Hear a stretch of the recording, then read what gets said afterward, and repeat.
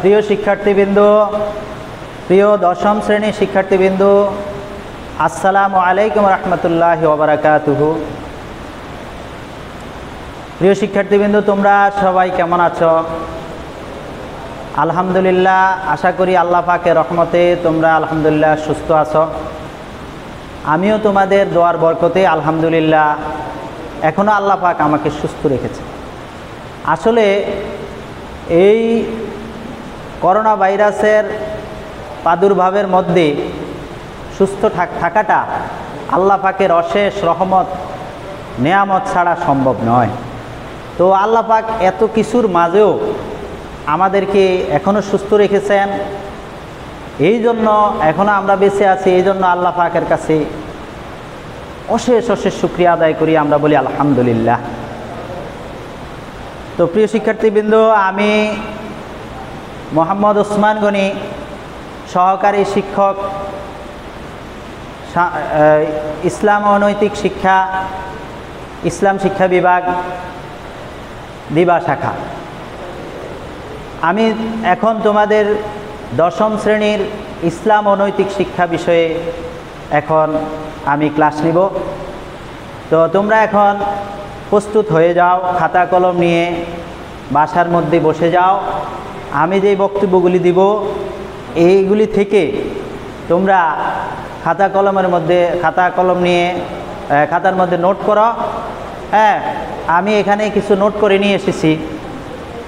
তো আমি সবগুলি এখানে বোর্ডে লেখা সম্ভব না, আমি কিছু প্রশ্ন এখানে সাজিয়েছি, এর বাইরেও অনেক প্রশ্ন আছে। এখানে যেই প্রশ্নগুলি আমি মুখে বলবো সেইগুলি তোমরা আমার বক্তব্য থেকে খাতার মধ্যে নোট করবা, আর যেগুলি আমি বোর্ডে লিখেছি সেগুলিতে আছে এখানে। তো এগুলি সব মিলাইয়া তোমরা নিজেরা একটা নোট করে নিবা। আমি এখানে গুরুত্বপূর্ণ বিষয়গুলি তুলে ধরব। তো এখানে তোমাদের আজকে আমি যে বিষয়গুলি পড়াবো, পাঠ শিরোনাম দেখো। পাঠ শিরোনাম দ্বিতীয় অধ্যায়ের পাঠ 6, 7, 8, 9, 10।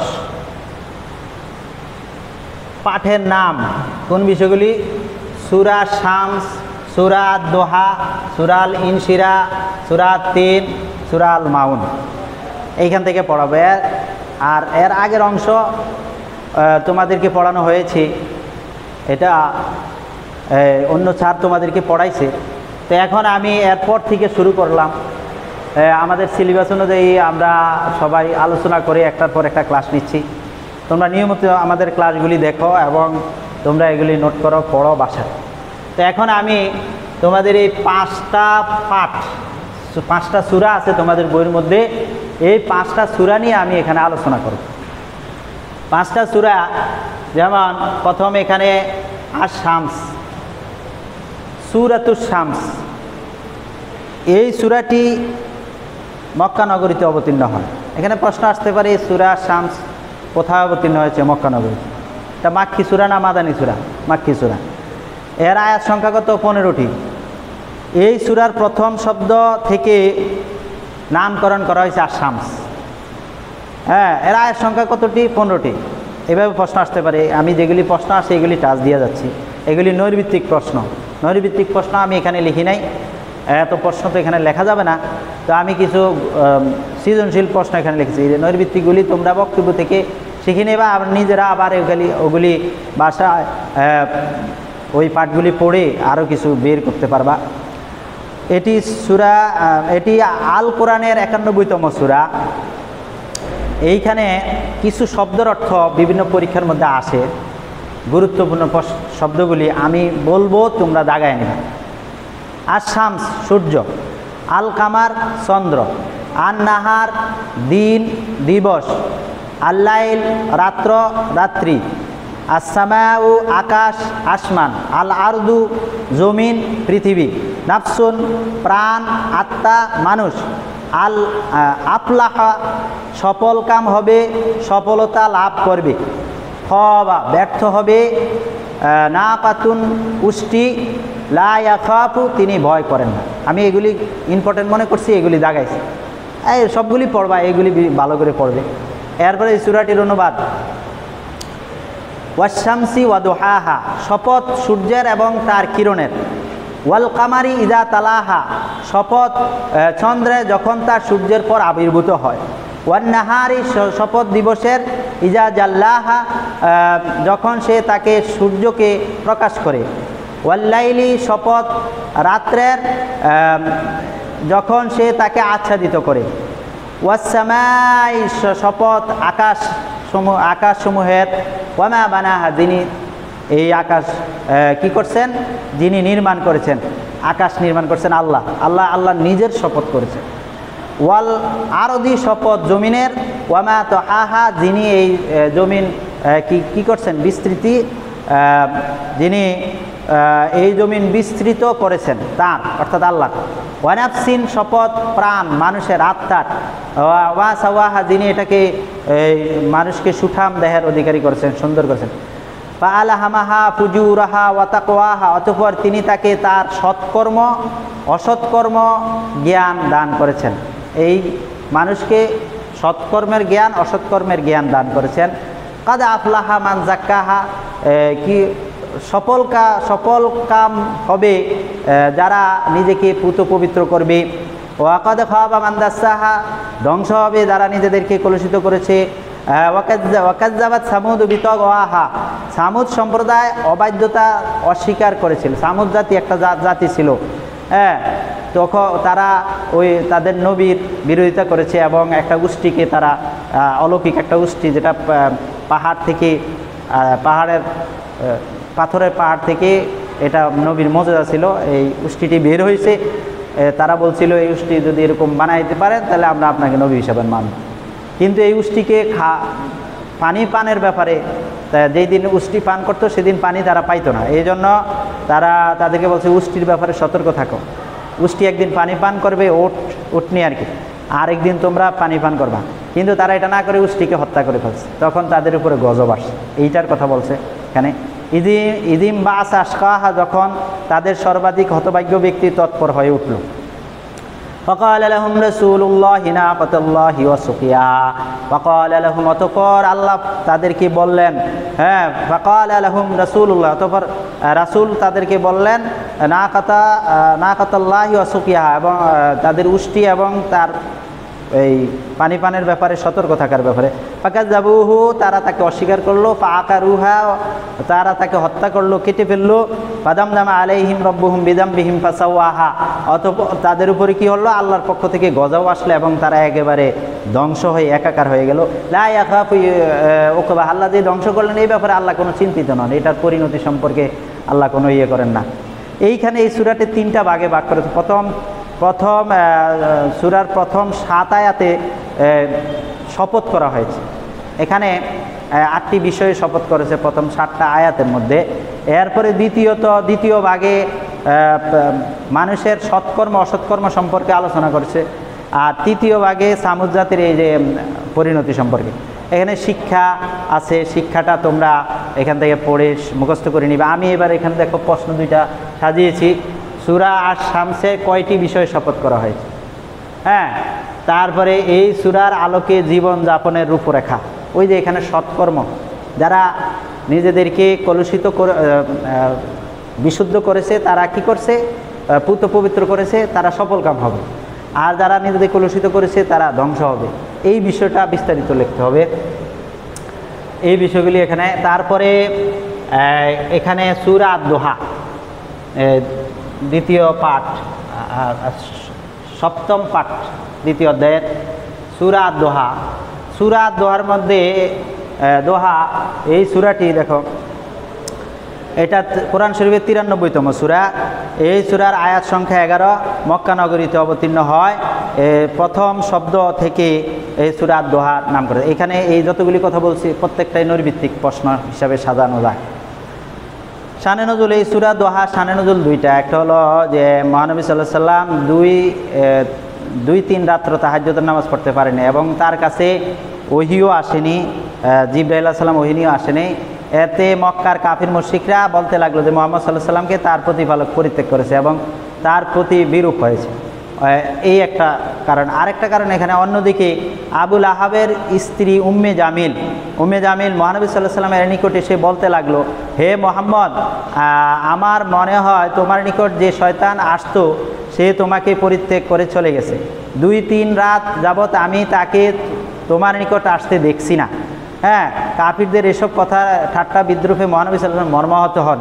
আল্লাহ তাআলা প্রিয় নবী সাল্লাল্লাহু আলাইহি সাল্লামকে সান্ত্বনা প্রদান করে এই সূরা নাজিল করেন। আচ্ছা, এই সূরা নাজিল করেন। এই সূরার মাধ্যমে কাফিরদের প্রসারিত গুজবের প্রতিবাদ জানানো হয়েছে। আচ্ছা, এখানে আমি কিছু শব্দ ইম্পর্টেন্ট মনে করে দাগ দিয়েছি, তোমরা আমার বক্তব্য থেকে শুনে দাগায় নাও। আদ-দুহা পূর্বাহ্ন, দিনের প্রথম ভাগ। আল-লাইল রাত্র, তারপরে খয়রুন উত্তম ভালো। আল-উলা প্রথম, ইহকাল দুনিয়ার জীবন পূর্ববর্তী সময়। তারপরে ইয়াতিমান এতিম অনাথ আশ্রয়হীন। ফাআওয়া অতঃপর তিনি আশ্রয় দিয়েছেন। ফাহাদা অতঃপর তিনি পথ প্রদর্শন করলেন। আইলান অভাবগ্রস্ত নিঃস্ব। ফালা তাকহার অতঃপর আপনি কঠোর হবেন না। আসা ইলা এলো যে প্রার্থী ভিক্ষুক অভাবী। লা তানহার আপনি ধমক দেবেন না। নিয়ামতি নিয়ামত অবদান ধন দৌলত অনুগ্রহ। এইগুলি আমি ইম্পর্টেন্ট মনে করেছি, বিভিন্ন পরীক্ষার মধ্যে দেখি এগুলি আসে, তো সবগুলি শিখবা, এগুলি ভালো করে মুখস্থ করে নিবা। এরপরে আমরা সূরাটার অনুবাদ শিখব। সূরাতুদ দুহার অনুবাদ। ওয়াদ-দুহা শপথ পূর্বাহ্নের। ওয়াল-লাইল শপথ রাত্রের। ইজা সাজা যখন সে নিঝুম হয়। মা ওয়াদ্দাআকা রাব্বুকা ওয়া মা ক্বালা আপনার প্রতিপালক আপনাকে পরিত্যাগ করে যাননি। ওই যে তারা বলছে পরিত্যাগ করছে, এই জন্য আল্লাহ বলছে না, পরিত্যাগ করে যাননি, সাময়িকভাবে ওহী বন্ধ ছিল। ওয়ালাল আখিরাতু খায়রুল লাকা মিনাল উলা আর আমি কি আপনাকে ওয়ালাল আখিরাতু খায়রুল লাকা মিনাল আপনার এই ইহকাল থেকে পরকাল অনেক বেশি গুরুত্বপূর্ণ, অনেক বেশি নিয়ামত আপনি সেখানে অর্জন করতে পারবেন। ওয়ালা সাওফা ইউতিকা রাব্বুকা ফাতারদা অচিরেই আল্লাহ পাক আপনাকে এমন দান করবেন আপনি একেবারে সন্তুষ্ট হয়ে যাবেন। আলাম ইয়াজিদিকা ইয়াতীমান ফাআওয়া আপনি কি ইয়াতীম ছিলেন না, অতঃপর তিনি কি আপনাকে সহায় করেন নাই? করছেন। ওয়াজাদাকা দাল্লান ফাহাদা আপনি প্রথম অবস্থায় দিশাহারা, মা বাবা সন্তানাদি সব মা বাবা দাদা চাচা সব মারা গিয়েছে, আপনি এতিম হয়ে একটা দিশাহারা ছিলেন। পাওয়া আমি আপনাকে কি করে ফাহাদা আমি আপনাকে সঠিক পথ দেখাইছি। ওয়াজাদাকা আইলান ফাগনা আপনি নিশ্চয় ছিলেন আমি আপনাকে ধনী বানিয়েছি। ফাআম্মাল ইয়াতীমা অতঃপর আপনি ইয়াতীমদেরকে পালা তাকাহার ব্যাপারে কঠোর হবেন না, পালা তাকাহার অতঃপর আপনি কঠোর হবেন না। ওয়াম্মাস সাইলা পালা তানহার আর ভিক্ষুকদের আপনি ধমক দিবেন না, ধমক দেবেন না। ওয়াম্মা বিনিআমাতি রাব্বিকা ফাহাদ্দিস অতঃপর আপনি আপনার নেয়ামত প্রভুর নেয়ামতের শুকরিয়া আদায় করুন, শুকরিয়া আদায় করুন, নিয়ামতের কথা প্রকাশ করুন এবং শুকরিয়া আদায় করুন। এখানে মহানবী সাল্লাল্লাহু আলাইহি সাল্লামকে এই সূরা দ্বারা সান্ত্বনা দেওয়া হয়েছে। এখানে ব্যাখ্যাটা শিক্ষা, তোমরা এগুলি সুন্দরভাবে পড়ে নিবে বইয়ের মধ্য থেকে। আচ্ছা, এখানে আমি দুইটা প্রশ্ন সাজিয়েছি, দুইটা প্রশ্ন। নিশ্চয়ই আপনার জন্য পরকাল ইহকাল অপেক্ষা শ্রেয় ব্যাখ্যা করো। ইহকাল অপেক্ষা পরকাল শ্রেয়, এইটা ব্যাখ্যা করে সুন্দর করে বুঝিয়ে দিবা যে সূরা আদ-দুহার শিক্ষা দেখো, অনুবাদ শিক্ষা, এগুলি আমি সবগুলির মধ্যে একই ধরনের প্রশ্ন আসতে পারে। সূরা যেহেতু তো এক একটার এক এক ধরনের প্রশ্ন লিখেছি, সবগুলি তো লেখা সম্ভব না। এইখানে আরও কিছু প্রশ্ন আছে। সূরা আদ-দুহার নাজিল হওয়ার কারণ কি, ওই যে ইয়েটা শানে নুজুলটা দিবা। তারপরে এইভাবে প্রশ্নগুলির উত্তর ভাষায় শিখে নিবা, এগুলি বাড়ির কাছে। আর সূরা আল ইনশিরা, এবার আমি সূরা আল ইনশিরা পড়াবো। সূরা আল ইনশিরা, আচ্ছা, সূরা আল ইনশিরা নাজিল হওয়ার কারণ কি? সূরা আল ইনশিরা, সূরা আল ইনশিরা মক্কি সূরা, আয়াত সংখ্যা ৮টি, ৯৪তম সূরা। এটা নাসরুন আয়াতের প্রথম অংশ, নাসরুন শব্দ থেকে এটা ক্রিয়ামূল হয়ে এই সূরা আল ইনশিরা নেওয়া হয়েছে। এইখানে সূরাটি শানে নজুল, এই সূরাটি শানে নজুল হওয়ার বিশেষ কারণ হলো মহানবী সাল্লাল্লাহু আলাইহি সাল্লামকে সারা আরবের লোকেরা আল আমিন, বিশ্বস্ত, সিদ্দিক, তারপর আল আমিন উপাধি দিয়েছিল। যখনই তিনি তার উপর ওহী নাযিল হলো, নবুয়ত প্রাপ্ত হইলেন, যখনই তিনি দ্বীনের কথা প্রচার শুরু করলেন, যখন তাদের ধর্মের বিরুদ্ধে গেল, তাদের সমাজের নীতির বিরুদ্ধে গেল, তখন তারা বিরোধিতা শুরু করলো এবং বলল যে মোহাম্মদ কবি, গণক, জাদুকর, পাগল বলে ঠাট্টা বিদ্রুপ শুরু করলো। এমনকি মহানবী সাল্লাল্লাহু আলাইহি সাল্লাম যখন নামাজরত অবস্থায় তারা উটের নাড়ি বুড়িয়ে এনে চাপিয়ে তাদের মাথার উপর চাপ দিয়ে ধরেছিল। এইভাবে তারা মহানবী সাল্লাল্লাহু আলাইহি সাল্লামকে নির্যাতন করতেছিল। তো মহানবী সাল্লাল্লাহু আলাইহি সাল্লাম মনে কষ্ট পেলেন, উদ্বিগ্ন হয়ে পড়লেন। এমন পরিস্থিতিতে মহানবী সাল্লাল্লাহু আলাইহি সাল্লামকে সান্ত্বনা দেওয়ার জন্য আল্লাহ পাক এই সূরা নাযিল করেন। এই সূরার মধ্যে কিছু শব্দার্থ আমি গুরুত্বপূর্ণ মনে করে দাগিয়েছি। এখানে আমার বক্তব্য থেকে তোমরা খাতার বইয়ের মধ্যে দাগ দিয়ে নিবা। শব্দ আলাম নাশরাহা, আমি প্রশস্ত করিনি বা উন্মুক্ত করিনি। সদরাকা, আপনার বক্ষ। বিজরাকা, আপনার বোঝা। জাহারাকা, আপনার পিঠ বা পৃষ্ঠদেশ। জিকরাকা, আপনার খ্যাতি, আলোচনা। উসরুন, কষ্ট, বিপদ, অমঙ্গল। ইউসরা, স্বস্তি, শান্তি। ফানসাব, অতঃপর পরিশ্রম করুন। ইবাদতে আত্মনিয়োগ করুন, একান্তে ইবাদত করুন। ফারগাব, অনন্তর মনোনিবেশ করুন। এই শব্দগুলি আমি ইম্পর্টেন্ট মনে করে দাগ দিয়েছি, তোমাদেরকে বলে দিয়েছি, তোমরা দাগায় নিবা, এগুলি মুখস্থ করে নিবা। তারপরে সূরাটির অনুবাদ, আলাম নাশরাহ লাকা সদরাক, আমি কি আপনার বক্ষ আপনার কল্যাণে প্রশস্ত করে দেইনি। ওয়া ওয়াদানা আনকা বিজরাক, এবং আমি আপনার বোঝা অপসারণ করেছি। আল্লাযী আনকাদা যাহরাকা, যা আপনার পৃষ্ঠদেশকে নুয়ে দিয়েছিল, যা ছিল আপনার জন্য অতিশয় কষ্টদায়ক। ওয়া রাফা'না লাকা যিকরাক, আর আমি আপনার খ্যাতিকে উচ্চ মর্যাদা দান করেছি। ফা ইন্না মা'আল উসরি ইউসরান, অতঃপর নিশ্চয়ই কষ্টের সাথে স্বস্তি রয়েছে।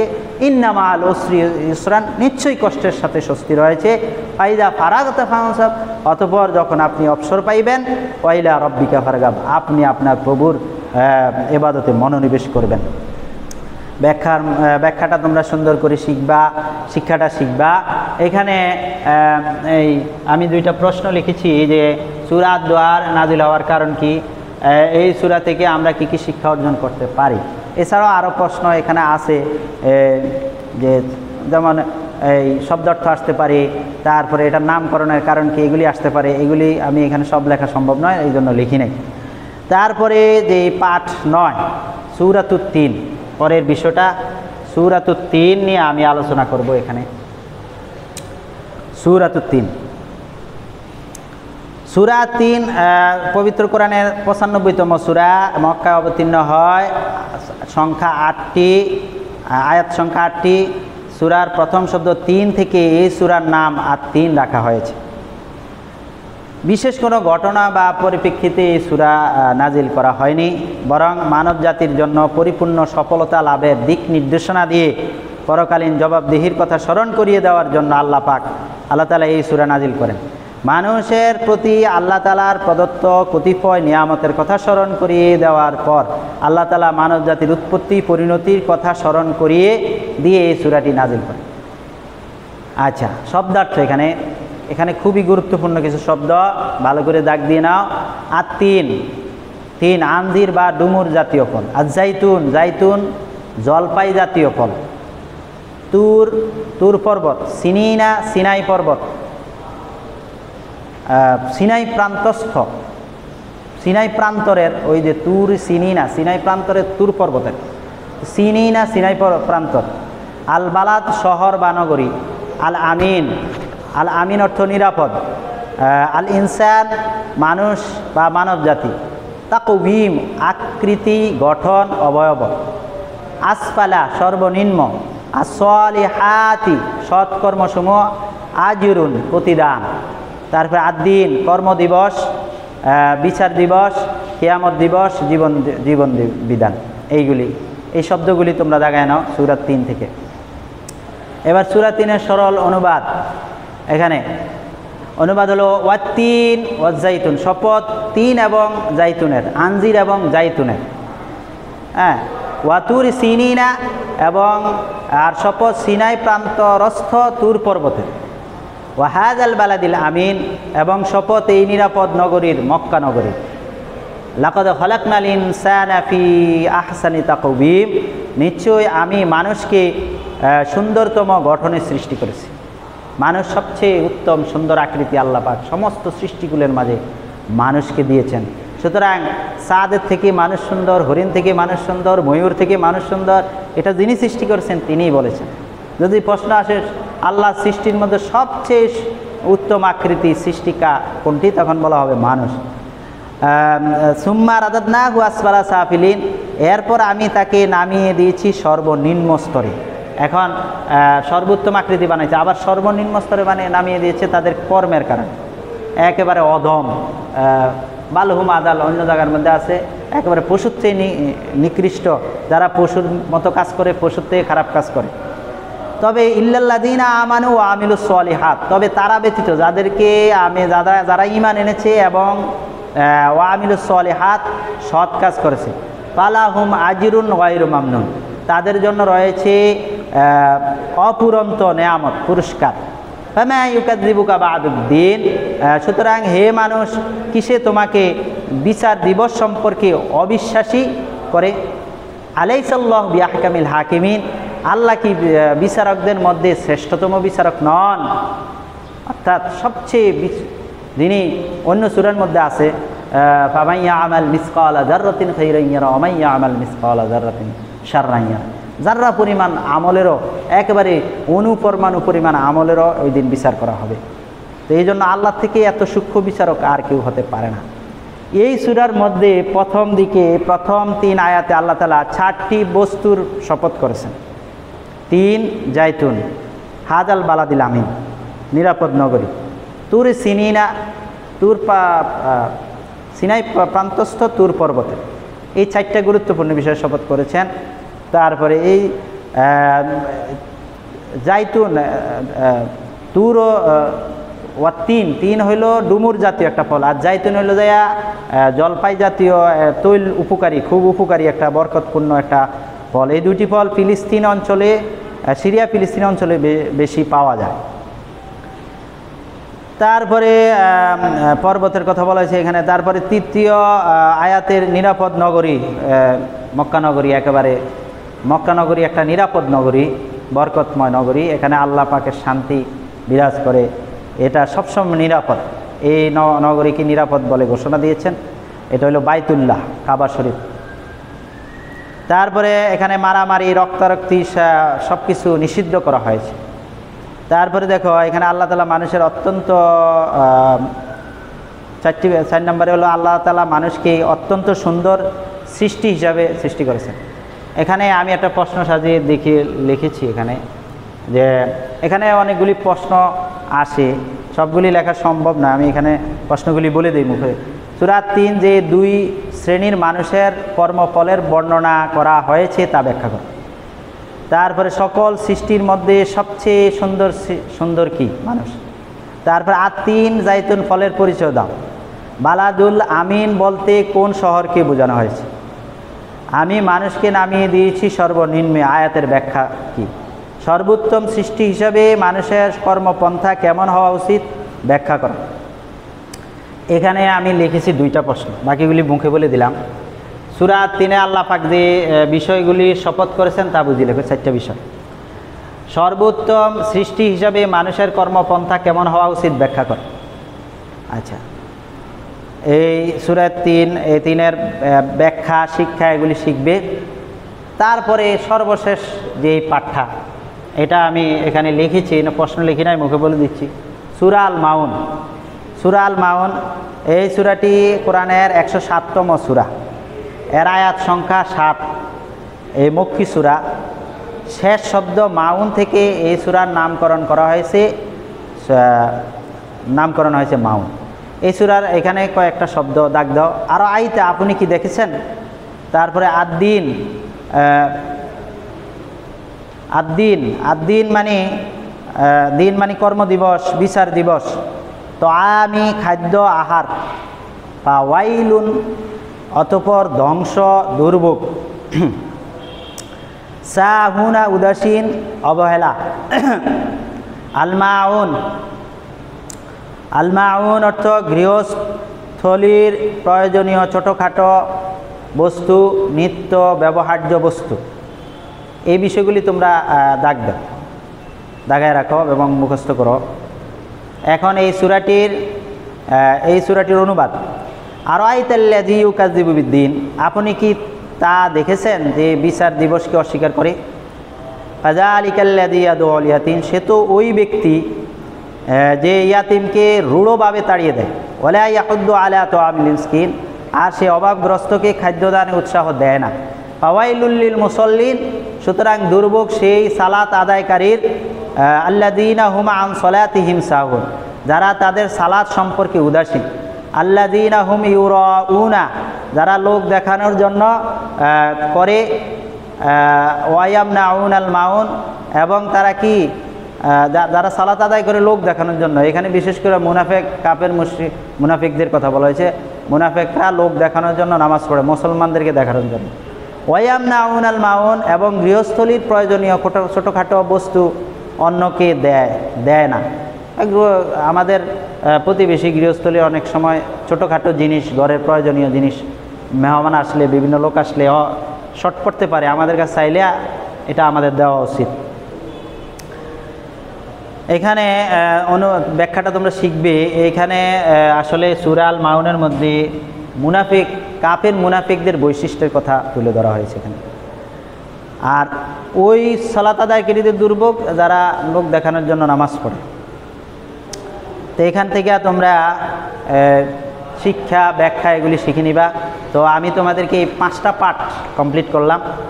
তো এই 5টা পাঠে আমি যতটুকু এই ক্লাসে সম্ভব চুম্বক মূল বক্তব্যগুলি আমি তুলে ধরেছি, চেষ্টা করেছি। তবে এর বাইরেও অনেক আছে, যেমন এখানে নৈর্ভিত্তিক প্রশ্ন সবগুলি আলোচনা করা সম্ভব হয় নাই, অনেকগুলি নৈর্ভিত্তিক ভিতর থেকে আসে।